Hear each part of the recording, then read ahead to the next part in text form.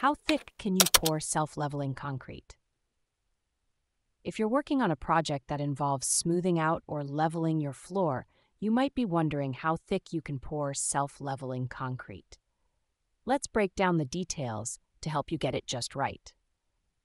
First, it's important to understand that self-leveling concrete, despite its name, isn't entirely self-leveling. It needs some help from tools like a gauge rake or a trowel to spread it evenly. The thickness at which you can pour this concrete varies based on the type of substrate it's being laid on and the specific product you're using. For a bonded construction, where the screed is laid directly onto the substrate, the minimum thickness can be quite thin. A smoothing compound can go down to as little as 1 millimeter or about 1/16 of an inch, but typically it's around 10 millimeters or about 3/8 of an inch. However, there are products that can go up to 50 millimeters or about 2 inches, though this might not be the most cost-effective option. If you're using a calcium sulfate screed, it can be bonded from a minimum of 50 millimeters or about 5/8 of an inch. For unbonded construction, where there's a membrane between the substrate and the screed, the minimum thickness is also around 15 millimeters. When it comes to floating construction, where the screed is laid over insulation, the minimum thickness is slightly higher.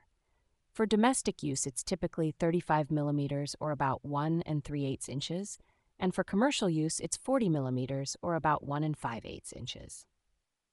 If you're incorporating heating pipes into the screed, the minimum coverage over the pipes needs to be at least 20 meters or about 3/4 of an inch, plus the diameter of the pipes. So for a 15 millimeter or 16 millimeter diameter pipe, you'd need a total depth of about 35 to 36 millimeters. In general, self-leveling concrete can be poured as thin as 1/4 of an inch to smooth out small imperfections, but it can go up to 1.5 inches without adding aggregate. If you add aggregate, it can go as thick as 5 inches, but always follow the manufacturer's guidelines. For multiple layers, the maximum thickness per layer is typically between 1/8 inch and 1/4 inch, with an overall maximum thickness of about 1/2 inch when applied in multiple layers.